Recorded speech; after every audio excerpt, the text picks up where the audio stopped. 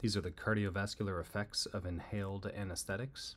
Inhaled anesthetics have a negative inotropic effect. Their primary mechanism is reduction of intracellular calcium in the myocardium. They affect both the L-type and the T-type calcium channels, and they inhibit the sodium-calcium exchanger.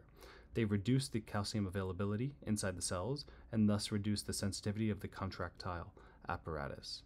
Their cardiovascular effects are dose-dependent reductions in myocardial contractility, systemic vascular resistance, cardiac preload, and mean arterial pressure.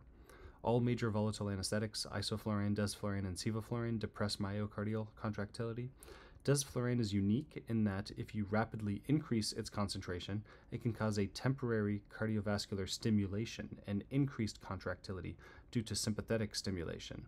This is only when it's rapidly increasing, and once you reach a steady state, it'll have the same depressant effects as the others.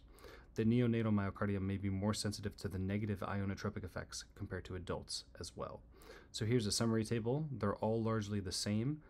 Nitrous oxide, you'll notice, is not like the others and does not have an effect on blood pressure, heart rate, SVR, or cardiac output.